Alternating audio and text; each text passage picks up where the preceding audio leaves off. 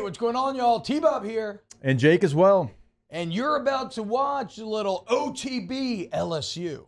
We're going to give you all the latest, greatest between LSU football, baseball, women's basketball, softball, and everything in between. Bottom line, if you want to talk Tigers, keep it locked, subscribe, like it. How about Garrett Nussmeier, huh? Pretty good. Pretty good at football. Yeah. Pretty good at How football. we feeling? Pretty good. The leader of the Nuss bus here, Matt Flynn, certified CDL driver for many years now. Tooting that horn. So we're in a bye week, right? It's kind of a moment to reflect. 5 games sucks. Already 5 games in, man. But bums me out. But 5 games in, and now the real season starts. SEC play, Ole Miss, nighttime at Tiger Stadium, 7 SEC games in a row. I think it's so easy to forget that this is Nuss's first year starting. And so, like, the room for improvement and the strides he'll make, there's so much out there. How do you feel, though? What grade would you give him after 5 weeks? What grade would I give him? Good question. You don't have to do the grade thing if you don't. Yeah, I don't know if I want to do the grade thing, but he's been playing. Wow. He's been Coward. playing. I can give him a grade, double A plus. Yeah. I mean, he does drive the bus. Everybody on? Good, great, grand. He's what's really cool about it is you can see his improvement every week. And So what are you seeing? Like in what areas? So Jake and I are on a little group text, and somebody sent some 2 throws that he made back-to-back in this last game. And I saw it live. Like, I went to the game, and we were on row 4 right behind the bench. So, like, I couldn't see anything. So I was watching, like, the Jumbotron for the first half. But, like, so I didn't really see these plays at the game. But he made 2 throws back-to-back that were, like, elite NFL-level type throws. Now, everyone can make – Mason Taylor, Aaron Anderson throws? Yeah, there's always, there's – every quarterback can make – throws that are like, oh, that was incredible, right? Everyone does that, but he's shown that he can consistently do it. But he threw the confidence level that he's playing with, like you could just see it kind of growing each and every week. Even like his back and forth with if you watch closely, the back and forth with Brian Kelly, it's a confident kid playing out there. Yeah. Did y'all see the argument last week with the delay game? Timeout situation, but. Even watching him interact with the head coach, you could just see his confidence level building and building and building. Kelly actually talked about that as well during his press conference, the interaction, and just talk about, look, they have a great relationship, and Garrett is sometimes he's one of those players that responds really well to being leaned on a bit when the time is right. So, and he's like, you can't coach somebody like that all the time. But yeah, that was a time where, Kelly wanted to get his point across. And to your point, you don't want to see your quarterback crumble in that moment. You want to see your quarterback also. Like, I like seeing them both kind of how that whole thing went down. But like this is a very small thing, right? We're talking about, but this really small thing paints a really big picture. So it's one interaction, but I'm watching interactions on the sideline or TV timeouts or whatever, almost as much as I can on TV because it shows he's not doing that at USC. Like he's not chirping back at Kelly about like I got it. I would have gotten the play out. He's not doing that. So that shows the confidence level. I remember getting to a point and hearing stories about like Rohan and watching Jamar and doing it myself with like Jimbo. It's like once Jimbo would push you to the brink, right, and yell at you. As soon as you snapped back and gave it back to him, he was like, "All right, I like it." Oh, really? Okay. I like So it. he needed you to. But it just shows like you're comfortable. You're comfortable in your skin. You're comfortable in your uniform. You're comfortable where you're at and where you're going. And you're just seeing that. And then you saw it on those 2 throws. I mean, I keep thinking I think about it's Mason Taylor running up the seam. Yeah, it is. Against cover 2, right over the top, underneath the safety. It's an NFL throw because he's not open by any stretch of the imagination. Right. But he's wide open because the defender's got your back turned. Yes. Yeah. Yes. And then the Aaron Anderson throw, wasn't that cover 2 as well in the seam? Right. It might have been a post, but it was like dropped. It was right after that would drop the middle. It's what you said last week, and it's exactly what I thought about during the game when I saw those throws. You talked about how some quarterbacks just see it. They see it ahead of time. Like they know, and especially I feel like throwing over the middle against zone, where like a guy's body and how they're turned and the timing of like breaking behind a guy, like some guys just see it, and Nuss definitely has that vision. And what's cool about watching it, and I can I can watch it now because I kind of lived through it. It's like when you get so comfortable with your personnel, your plays, you're watching the defense. You're not watching because you know where your guys are going to be. So you're watching that, and he probably couldn't even see Mason Taylor. Yeah. Because the guy was right in between him. True. But you're looking straight at that backer and saying, all right, I see the back of his helmet. That means my guy's wide open. That's crazy. So you're watching him. That's so crazy. Because you're just comfortable with your read, what you've seen the safeties do, your pre-snap looks, your film study, and everything. I remember watching Aaron Rodgers make that throw my rookie year in practice. And it was like a euphoric experience. I was like, what? So that wasn't in your bag in college? Oh, no. Oh, no, bud. That was like something. I was like, wait, I can make that throw? Like, I can do that? Wow. Like, he didn't look. I looked at Aaron in film study, and I was like, hey, why'd you throw that?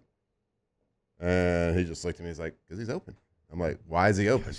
He's not looking at me. How can he intercept it if he's not looking at me? That's so interesting that I've never really thought about. I mean, I know of course you're always looking at the defender or his hips flipped, anything like that. But like, I've never considered that you're not really looking at the receiver because everything's timing based. You know where he's going to be, like the spot he's going to be at. So right. So you're starting pre-snap recognition.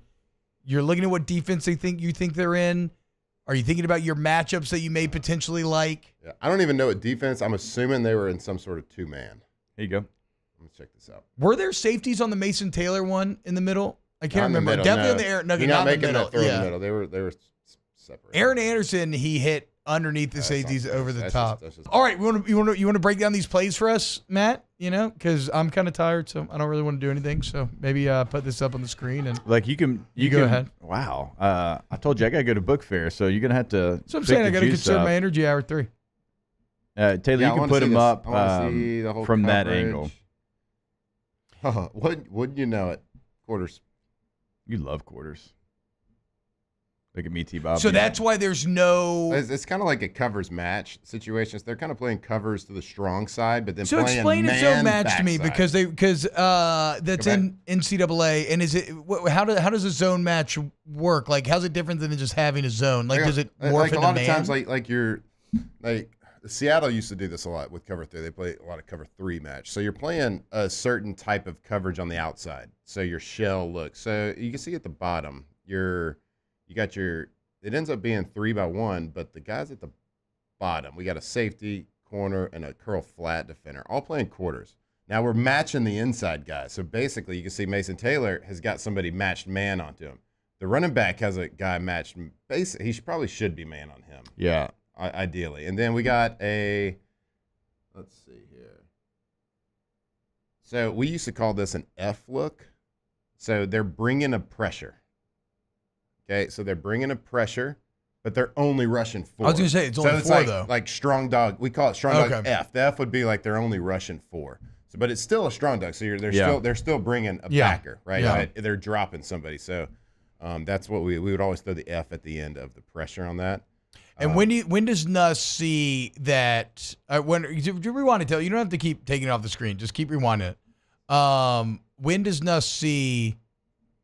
I mean, it's a great look. So this is probably a lot of film study. They probably saw this coverage. So he's probably look how quick his release. He's probably looking at the safety to the strong side and seeing that he's pretty high. So he might even be thinking they're running some sort of cover 2 or cover 2 invert on the backside with cover 2 front side. Well, anyway, once they bring the pressure, he knows he's got somebody covering man to man. And so watch this backer or this backside safety trying to cover Mason Taylor. So there's a point where you're taught as a quarterback and a receiver. There's a transition period for a defensive back, linebacker, safety that's in coverage on a vertical route. When they flip their hips? When they're flipped there. So at some point, they defensive have to backpedal or they have to go move laterally to get even with a receiver. And then they have to, if a receiver's going deep, they have to flip their hips, turn their shoulders and head, transition to going backwards to running forwards. So they have to turn, obviously. And so when they turn, we call it the transition period. So if you throw this on time, the defender's head and back is towards the quarterback. Yeah. They can't see it. They can't see. If Garrett waits and hitches an extra time and doesn't throw it on time, that's when you see the DBs being able to get their head around, make a play on the ball. That's what makes really good nickelbacks in the NFL really good is they shorten up that transition period. They can flip their hips and shoulders and get their head around immediately. A lot of times safeties can't do that as well. Linebackers can't do that as well. That's why really good tight ends finding good matchups, and then really good offensive coordinators being able to find matchups with good receivers. Like think about when Jamar Chase was at LSU. Get them matched up on a safety or linebacker. That's kind of what you always look for. But that's how the back shoulder on the outside is on short fades as well. A DB has to go from a back pedal. They have to go from a back pedal to running forward at some point. So as soon as they flip their hips is when quarterbacks like to throw it. Okay, now what about this second throw on the touchdown to Aaron Anderson, which, again, the ability to put it over 32 there is insane. You think that did he see him? Go to the second one, Taylor. I think 32, he probably got a little deeper than Garrett thought, but the way Garrett throws it, so you have to be able to do that. We call How in the world?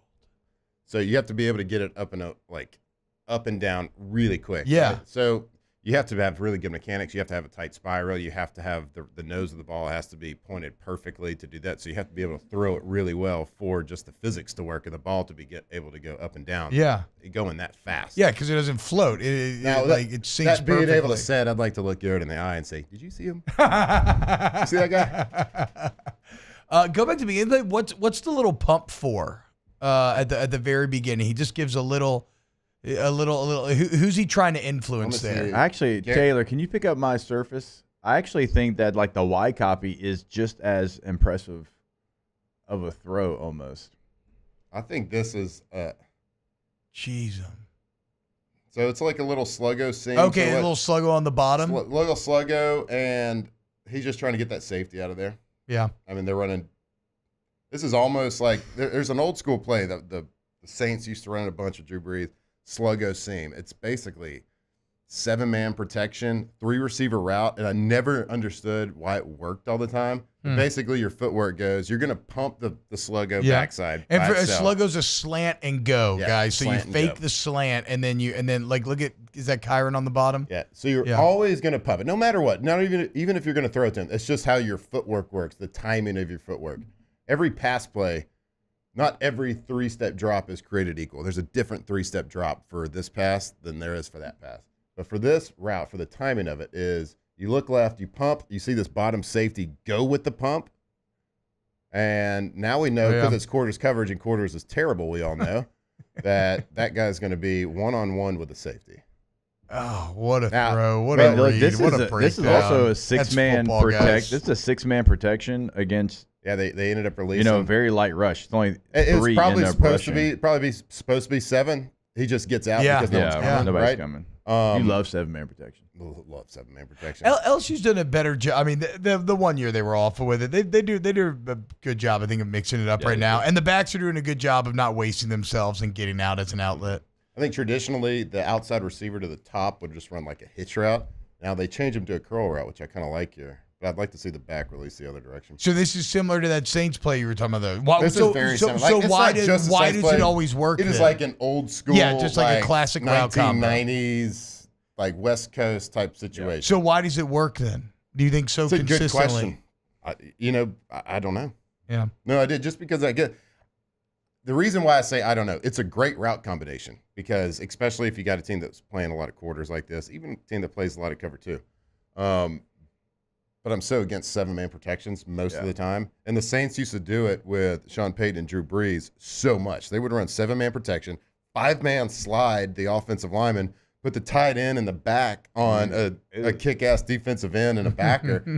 And I'm like, why are they doing this? And then it would just work. And that was, because you had really smart Drew Brees, you had like a Colston that would find the hole. Yeah. You have to have really good receivers. And, I think just watching the wide copy here, Garrett made this throw probably a little harder. I mean, look at all that space he's got. I mean, he could kind of just he could lay it up, put even more air on it, and just kind of lay it out there. And then you're either going to get Jeez, Aaron Anderson. Glad to see Aaron Anderson get in the end zone finally as well. He's had so many good moments this year. Been working so hard. You love seeing him rewarded with a tutty. All right, well, that was an excellent breakdown of two great throws. That's what we love having Matt on, you know. Wow, Jake, what incredible takes. I mean, those guys, they're just the best. I think so. And if you think so, again, hit the like button, subscribe, ring the bell so you get notifications when we post every single day here on OTB LSU.